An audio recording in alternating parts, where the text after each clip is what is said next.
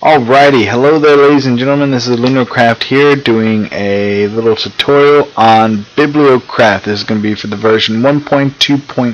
I'm going to go ahead and just go through kind of all the different items, just all of what you can do. And alright, let's go ahead and get started. So one of the very first items is going to be the bookshelves. I'm kind of going in the order of the website. I'll post in the description below of just how it goes. So here's the bookshelf. You can kind of see, you put a book on, you can see it's there. You put a book anywhere. I went ahead and made it in all different forms right here, because you can make it in any of the different types of wood, and this is going to be the recipe. So in the chest of each one is the recipe. So let's go ahead and move on to the armor stand. You can see this is kind of what it's like. This is what it looks like with nothing on it. And then you just simply right click and it places the armor onto it. And this is going to be the recipe for it. The next one is going to be going with, these are the display cases. These guys are interesting. To be able to use them, you hold down the shift click and you right click to open it. Now let's put a block of gold in it. You right click to put the item in, and then you do the shift right click again. I'm in the air flying mode, so the shift puts me down. But you pretty much crouch and then you do that and it closes it. You can make it in all different types of wood. In fact, actually, whatever wool color that you want to put in there, I should be able to change to it now. There's a limitation to it. It doesn't cover every wool, but here's some examples of what you can do. Then we also have down here, these are going to be the potion. In fact, let me go ahead and spawn a few in.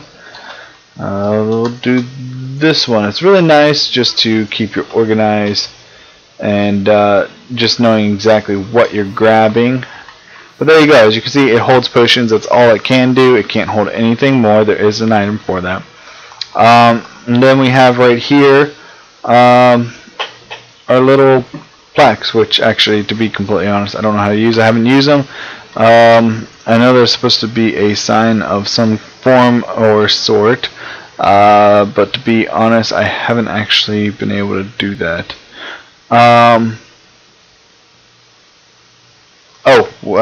Let me go ahead and, sorry guys, shift click. So there you go. Ta-da! So you have to shift click and open it up. And that's how it does it. It goes in any other wood, and so here's how you make them all. This right here, you just put some slabs, some wool right here, and some glass here, and this is how you're going to make the display cases. Of course, you can change out the wool again for any other color. Of course, you want to experiment because not every color will work. This is going to be the potions. You put a little glass bottle there, and then here's going to be the little, pretty much acts like an item frame, but you can put up to 3 items on it, so keeps it smaller, a little bit more organized in a way. So the next one is going to be the tool rack. Now I don't actually ever use the tool rack, but I'll show you kind of how it works. Ooh, this is pretty cool. Let me get this one.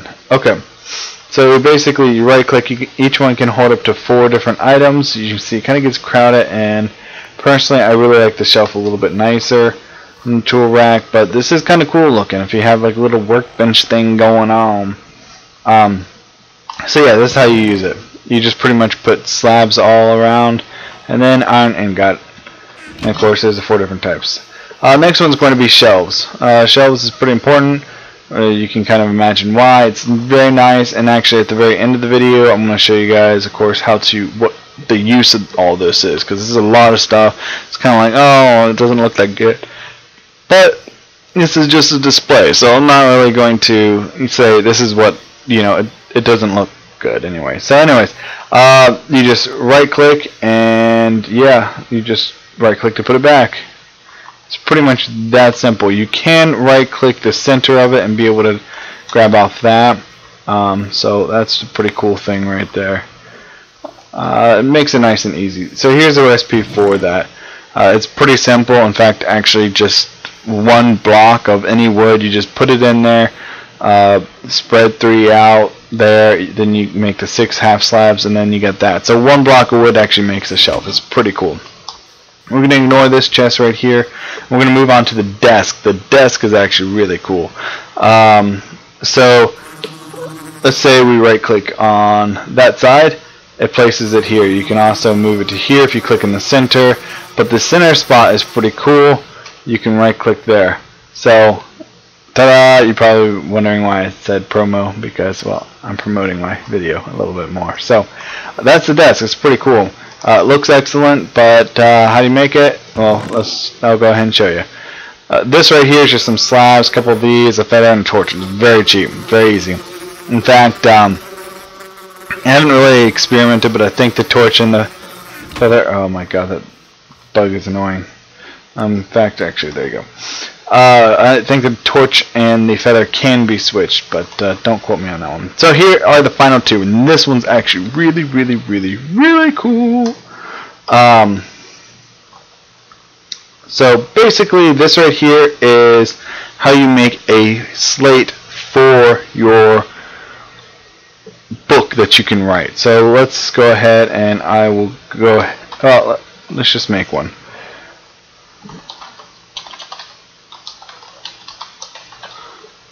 Ew, that's a fail. Sign. Bleh. There we go. This is the book. Howdy y'all. Put it on a desk. You can read it. Howdy y'all. Whoopsies. Take it off the desk. So let's go ahead and print this. So right click on this little section right here. Then you want to grab one of these printing press chases, which I'll show you. That was in the diamond chest over there. And you right click this top section. There is a trick too. You gotta get some buttons. Ooh, why did that just do that? Yeah, well, let me get some more. Okay, so shift click, right click, and then boom, click, and it makes a plate. So this is basically an image of your book. Also, it's kind of funny if you shift click and right click, or you shift and right click, it turns it blue. Doesn't serve a purpose, but it's fun. Then I also need some ink, and I will show you guys. Then this right here is the printing press. So if you take this right here, put it right in the center, you take the ink, and there's this bar back here you can aim for in the center. It's the darkened part. You right click, and you see now that's inked, and you grab a book. Go ahead and we'll grab a full stack, and you click, and it automatically goes. And then after a while, it'll do. Hurry up, thing. We're waiting here.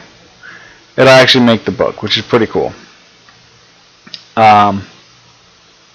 Yeah, while that's going, let's go ahead and look at the recipes. So this right here is going to be the recipe for the plate maker, my bobber. This right here is going to be for the printing press, but there is this right here, the weighted pressure plate, which it took me a while to figure out how to actually make that. This right here, and it's like a normal pressure plate, but with iron ingots. Actually, you know what? I think 64 is a bit much, so I'm going to separate it. I think it's trying to do all of them at once, which is annoying. So do that. Wow, I didn't even think it would do 64 at once. That, or it's taking a really super long time that it shouldn't. But either way, so here are the random recipes, Bibliocraft, just the rest of them. There is this right here, gets you this item right here, the reel, and then all this, we fill that with iron ingots on all four corners, and you get this tape measure. Right click this, right click here, and as you can see, it's a measurement of 6, so it measures that. If I were to do diagonally, what it does is it doesn't go 1, 2, like 1, 2, 3, 4. It ends up making a 5th one, so it's not incredibly accurate on the diagonals. It's pretty off there, but the horizontal and the vertical is perfectly fine, so the X and the Z. Then you get this right here, which is the sunglasses right here, the reading glasses. You take the reading glasses and you put 1 grade dye, and it gets the tainted glasses.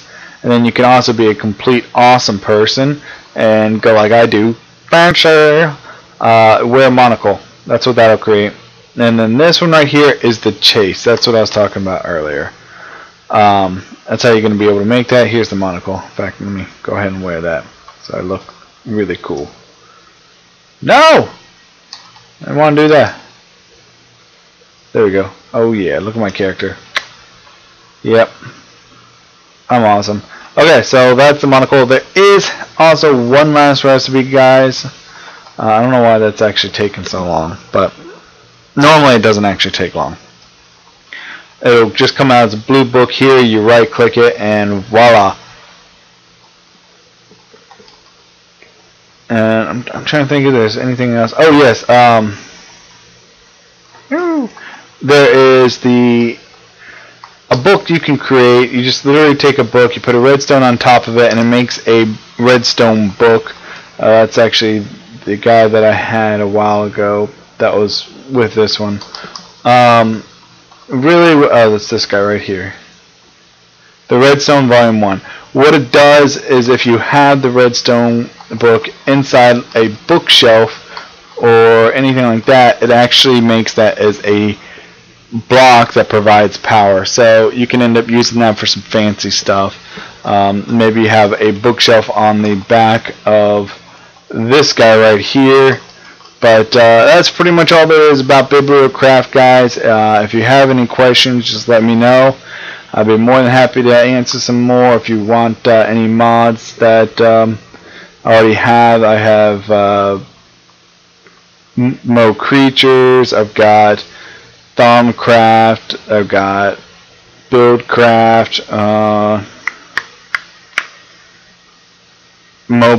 extra biomes, and I think there's a couple more, but either way, just let me know if there's any mods that you guys want me to do a review on or tutorial. Now I'm going to go ahead and cut to the part of the video where I actually show how all this can work in a building. So I will see you guys in just a moment.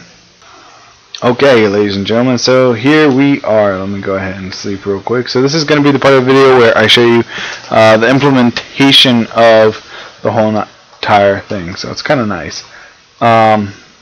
Here's some shelves. You know, I got my potions right here. This puts my nether wart. I mean, each one of these holds a stack of 64, which is pretty ballin'. So it just kind of gets it out of the way and doesn't take up my entire chest inventory. Same as this right here, which is pretty nice and organized.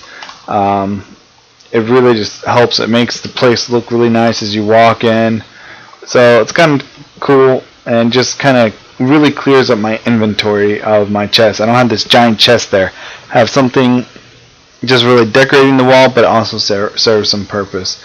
Here's some armor stands I'm just decorating that makes a nice little cool entrance. You can also make like little statue type things. Pretty nice, pretty fun. I don't use the potion chest or the potion one because it only holds 9, or I mean, yeah, it only holds but a few, so it's not really worth it. I would rather use a chest there, especially because I use so many of them.